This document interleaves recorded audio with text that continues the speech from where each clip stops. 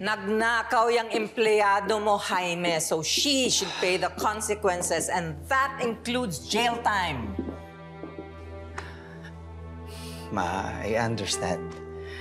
Pero heads up ko lang po kayo. Single mom yun, okay? No work, no pay. Kapag nakulong siya, paano na ho yung mga anak niya? Sino mag-aalaga? Diba? So I would suggest, why don't we just terminate her contract? Diba? Well, it's up to you. Pero paano siya matututo ng leksyon niya if you just let it slide? Ma, kapag ganun pa ho yung ginawa niya, talaga sigurado sa kulungan na ho siya babagsak.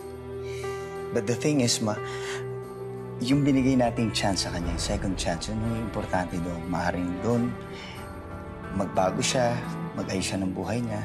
Importante, hindi niyo sasayangin yung binigay nating pagkakataon. Ang unfair po, Papa. Dapat po makulong siya dahil meron siyang niloko at meron siyang nasirang tiwala. Ella, excuse me, anak.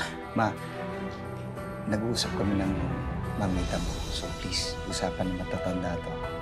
Nagsasabi lang po ako ng opinion ko, Papa. Pero hindi na po ako magtataka na gagawin niyo rin po yun kina Lilian. Anak, can I talk to you later na lang, please? Huwag niyo lang po kakalimutan yung ginawang kahihiyan sa atin ni Lilian. Para hindi na tayo maloko ulit. Ella.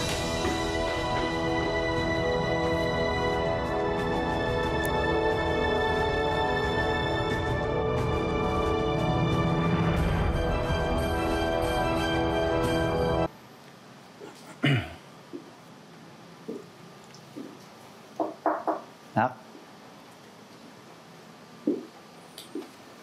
Ella.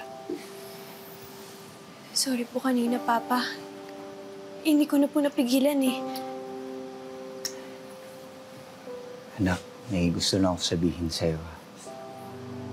Hindi ko lang maintindihan kung bakit ganun na lang ang galit mo sa nanay Lilian mo.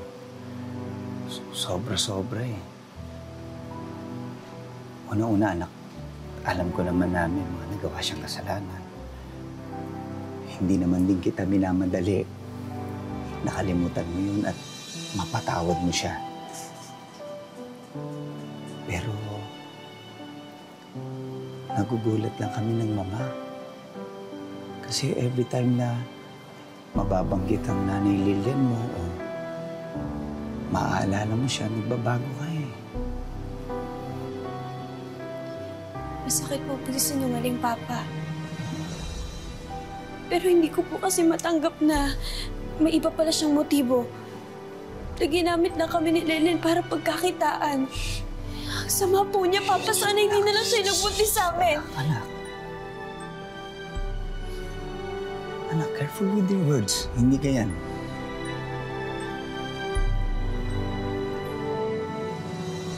Anak, kahit sa akin may ginawa din ng nanay Lilian mo. Pareho lang tayo. Ha? Pero kahit ganun pa man, karapatan pa rin ng tao na igalang siya. Lalo na si nanay Lilian mo. Nanay mo yun. Ha? Huwag mo aalisin sa isipan mo yun. Siya ang una mong naging nanay. At kung hindi dahil sa kanya, hindi kita makakasama, men. Naiintindihan kita. Naiintindihan kita. Lagi mo isipin na yung mga magaganda niyang ginawa na inalagaan ka niya, tinupad niya yung usapan namin. Nadali ka niya sa amin. At ginawa naman niya yun. Kasi mahal ka rin niya. Mahal? Paano po, Papa? Kung hindi natin siya nabuko, siguro yun po yung gagamitin niya para pagtakpan yung mga gagawin niya. Kasi, Papa, hindi niya naman po kami mahal eh. Pera ang mahal niya.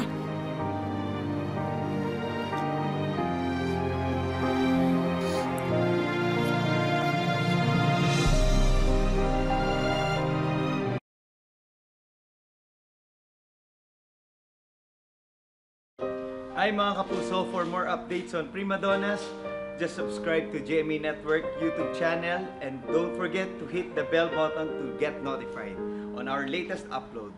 So thank you mga kapuso. Maraming salamat.